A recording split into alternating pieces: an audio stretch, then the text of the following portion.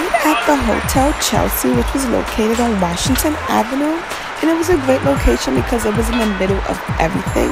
As you can see, this is the outdoor seating area, so you can grab a bite, grab a drink, and hang and chit-chat with your friends outside.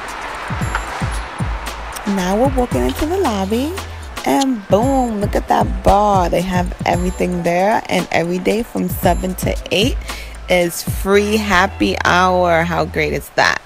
And then this is the white couch, so you can sit down, watch TV, read some magazines while you wait to be checked in and grab your key. So this is the elevator, really tight and small. This is only 3 stories. We're on the 2nd floor, and we're walking to our room, hoping and praying that when we swipe our card, that the room looks good and it looks like on the website. And yep, it wasn't trash, and that's good. Don't you hate when you go to a freaking hotel and it's like, whoa, what? You gotta go back downstairs and you gotta change your room because you're not staying there. But anyway, this is the bathroom, and the bathroom is pretty small. It's not a lot of counter space like for doing makeup and stuff, but they have big mirrors, and the shower's cool. They give you soap, they give you shampoo and conditioner, 2 levels. So she had one, I had the other. And the closet spaces, it's alright. They give you a lot of hangers. It's cool. And this is the 2 beds. And the speaker to listen to music. So we grabbed some food before we thought we was about to turn up.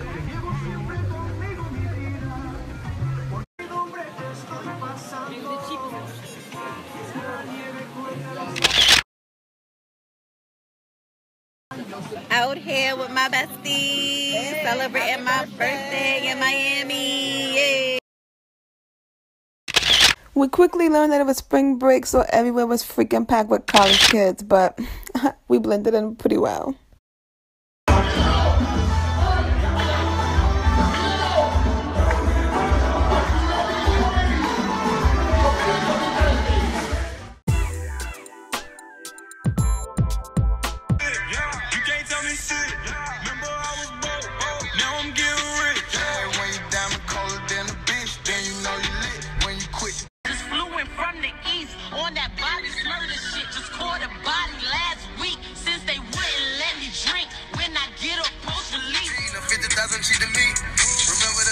Watching the hot boys and Master P. Now I'm down in Miami. One phone call, I pull up on weed.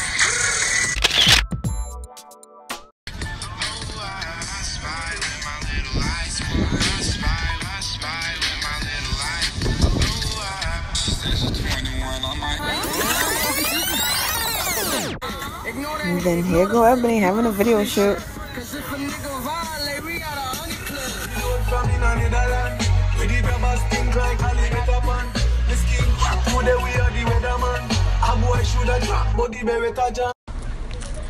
Hey, look at my boo all the way from New York. we hot out here. Yeah, happy birthday. Oh my god, I just love this skirt from Topshop. Almost didn't fit it, the size 4. Should have been a size 6. So the main reason why we went to Miami is because we wanted to go to Barton G restaurant, and there's none in New York. So we had to travel to Miami to go there. And honestly, I was expecting a little bit more chic and upbeat vibe. It was really quiet and pretty dead. So I don't know, I was expecting background music. I was expecting, you know, a little bit more fun and excitement from staff and the people, but it was like pretty dead. It was like a snooze.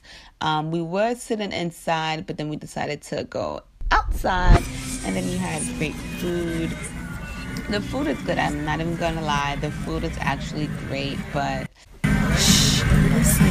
Do you hear that trash music playing in the background? How do you expect people to turn up listening to that? I was just expecting a fun, more upbeat experience, which we had to create ourselves, and we sure did. Happy birthday, Ab.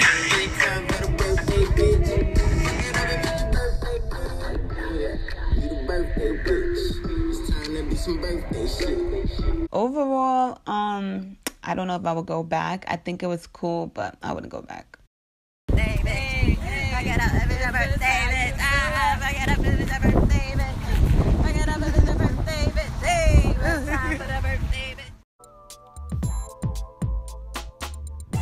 We spent our last day waking up early in the morning to go to the Congress rooftop pool to soak up some sun before we had to say bye to Miami. The view never gets old, and I just love the Congress rooftop pool. And then we went to go grab a bite before we had to get in the Uber and head to the airport. Happy birthday, Philly and Ebony. It was an amazing time in Miami. Until next time, peace. Like, comment, and subscribe. Love you.